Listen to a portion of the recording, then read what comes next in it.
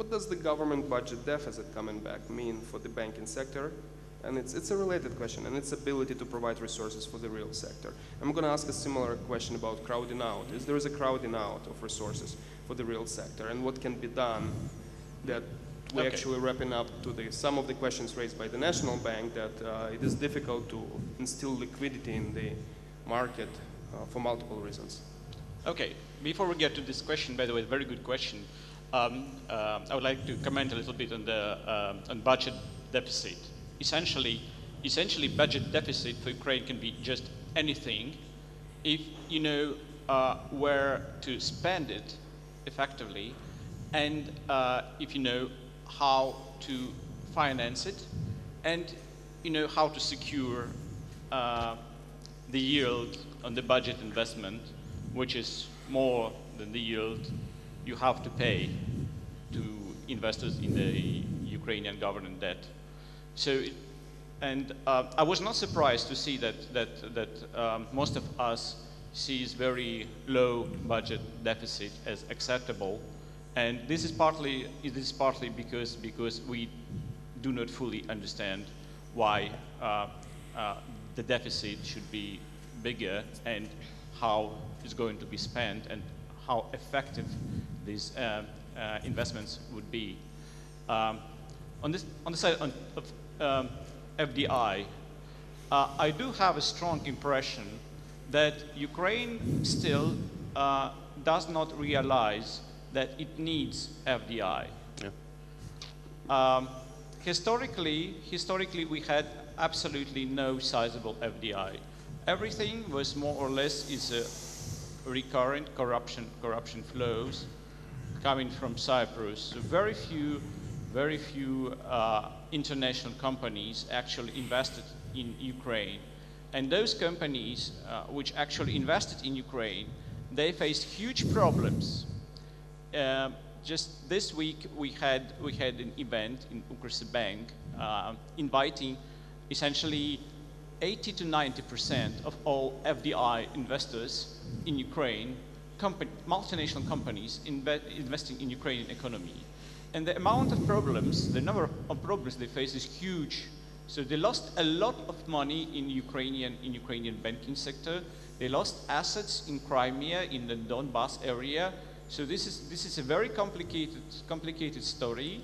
They are not, of course, happy with the legislation, in particular the capital and currency controls.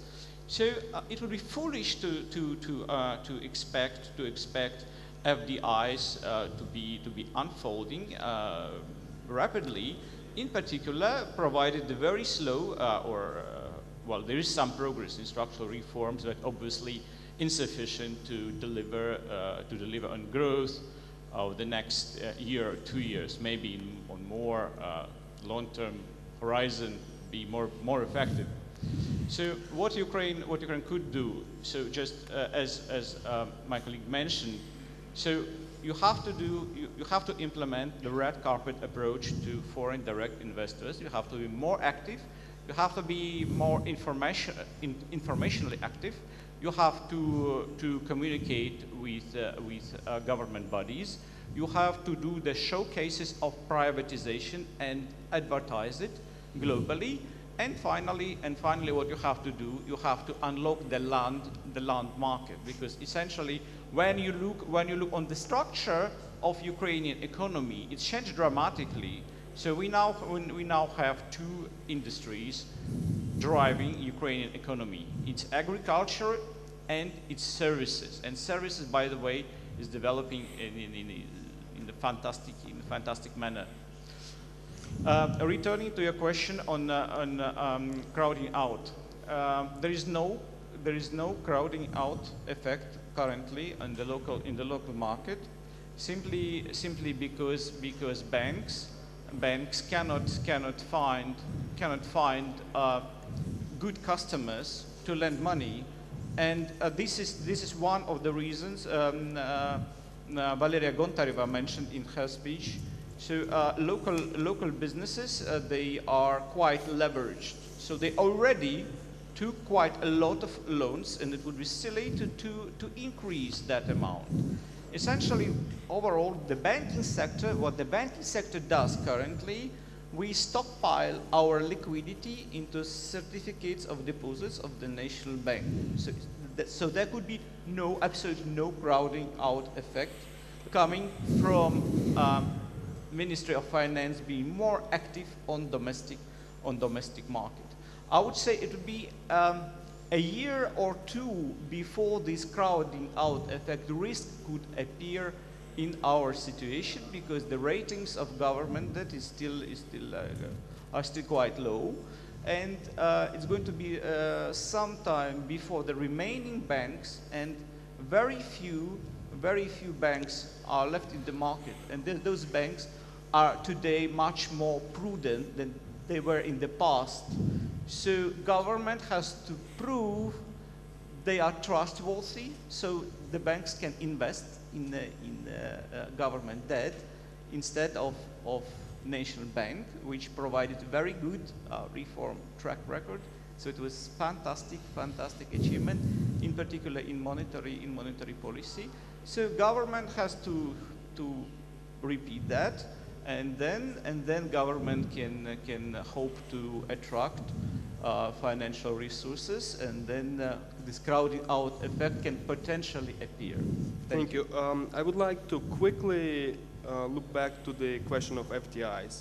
Some of the quite prominent reformers in Ukraine who are applauded by the outsiders and insiders excuse me, alike, might say the following to your argument about the importance of the FDI for Ukrainian economy.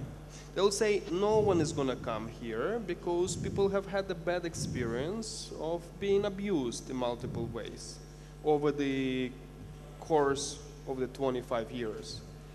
Or maybe not taking such a drastic perspective, but we can say these people will wait to see if those who accumulated wealth locally and moved it out of the country are confident enough to start bringing that wealth back. So let us wait first to see that not the large oligarchic groups, but smaller, still sufficiently rich people will start investing in their own country, and that would become a signal to us that it is safe to invest. What would be your answer to that argument? Look, the first part is foreign direct investment is going to come to this country anyway. So the only, in particular, in this period of very fantastic low yields globally. So I don't see a scenario in which foreign direct investment will not come in this very competitive country in terms of wages, in terms of natural resources. So they will come, but they could come as a result of Ukrainian very famous policy of, and this policy is do nothing. So wait until the situation improves. Or it can be a result of more active policy, so that would unfold foreign direct investment quicker than in the first case. As for the rich people returning back in Ukraine, and wealthy individuals putting their money to work in Ukraine, yes, we observe the very intensive flows of money returning to Ukraine, but local businesses, they still see FX risks and non-transferability risks as too high. So the most popular product is to have your, let us say, $5 million stored in the Swiss bank. Then the Swiss bank would do the letter of credit for you, and then you would get a credit locally in a local bank on the safe basis in hryvnia, and then you can finance your business this way.